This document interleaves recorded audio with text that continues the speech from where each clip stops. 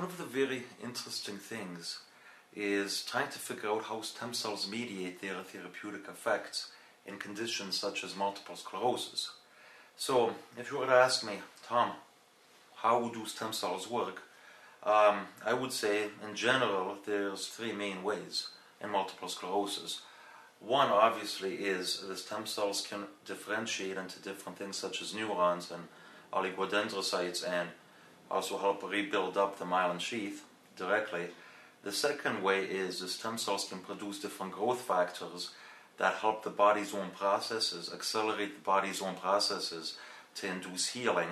And we know this because, for example, in relapse remitting MS, in the remitting phases, it's published data showing that there's endogenous neurogenesis going on, which is dependent on different growth factors, which when you give exogenous stem cells, they may help that process. The third one, it's probably the most interest to me as an immunologist, is the immune modulation, by which stem cells shut down the immune system against that's fighting itself, or that's fighting the myelin sheath in MS.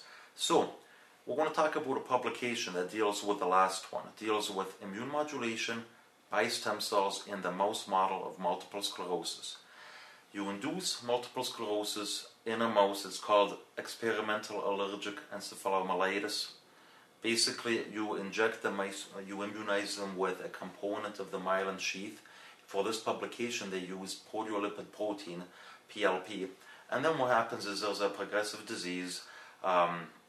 Starts off with, it's measured on a scale of 0 to 5, 0 being no disease, 1 being loss of the tail function, 2 being the legs not working properly, the hind limbs, 3 being loss of the forelimb activity, alteration of activity, and so on, and 5 being the worst, which is the death of the mouse.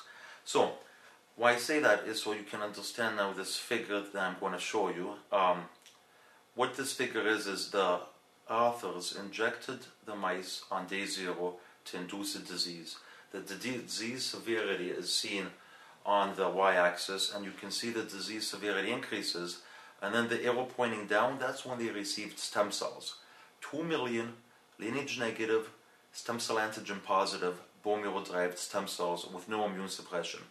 So this is basically an injection of bone marrow derived hematopoietic stem cells, which is very interesting because usually people study mesenchymal stem cells for immune modulation, not so much study hematopoietic stem cells.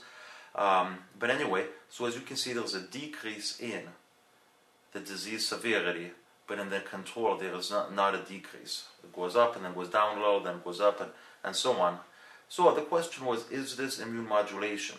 And the authors, I didn't show you the figure, but the authors demonstrated that the injected stem cells do not go into the CNS preferentially, these kind of stem cells in this model. So the next question the author said is, well, maybe they're inhibiting the immune response against the proteolipid protein that we injected to induce a disease. So as you can see in this figure, both at 2 weeks and at 10 weeks, if you take the mouse, euthanize the mouse, take out the spleen cells, and stimulate them with the PLP, that thing you use to induce the disease initially, you can see that the T cells are not proliferating as much in the groups that received the stem cells, both at 2 weeks and at 10 weeks, which is interesting, but it's to be expected if it's immune modulation. What is really interesting, though, is when you look at the cytokines being made, compare on restimulation here, both at 2 weeks and 10 weeks, the production of interferon gamma. There's a lot more interferon gamma being made by the mice that received stem cells. Now this is kind of crazy, right? Because interferon gamma we always associated with inflammation. We even have a video here on the Cell Medicine channel showing the correlation between interferon gamma production and clonotypic driver clones of MS. So this was a paradigm shifting finding. So the investigators obviously said to themselves, well, maybe the interferon gamma is not the primary causative thing of the protection. Maybe it's part of a larger process. So they started thinking, what processes are associated with interferon gamma that would be protective against multiple sclerosis?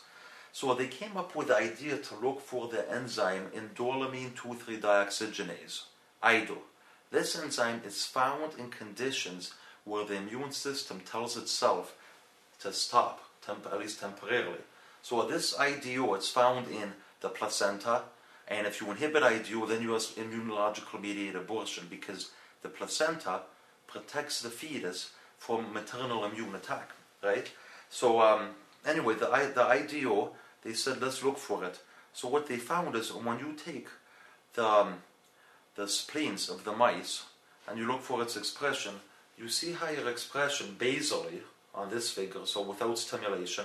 And then also if you take them and you look compared to control and you put interferon gamma from the outside, you see a lot more IDO in the spleen cells from the mice that were treated with the stem cells.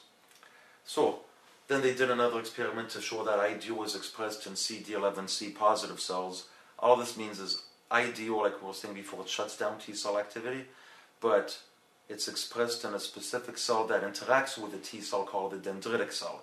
And CD11C is expressing it, as you can see in this figure. So basically what this means is that, yeah, indeed, they found IDO upregulated in mice that received stem cells. So two main points so far, right? One, this kind of stem cell, the hematopoietic type stem cell, lineage negative, stem cell antigen positive, seems to inhibit the multiple sclerosis in the EAE model. And number two, this seems to be associated with upregulation of IDO. Now, here's the question, right? There's a lot of different associations in science, and we can sit down here and talk for many, many weeks, if not months or years, about associations. But is it functionally relevant? So what they did is, as you can see in this figure, they gave the stem cells, and there was an inhibition of disease. They gave the stem cells where there's an arrow. Then they gave the stem cells, in this figure, where it's pointing down, they gave the stem cells plus the IDO inhibitor. IDO inhibitor, 1-methyltryptophan. Basically, it shuts down the activity of IDO. You can see here, there's just as much disease as in control. You can see that's a control on the next slide, if not even more. So what they're demonstrating is that the protection mediated by the stem cells, that protection seems to be associated with induction of IDO, and if you block IDO, then you don't have this protection anymore.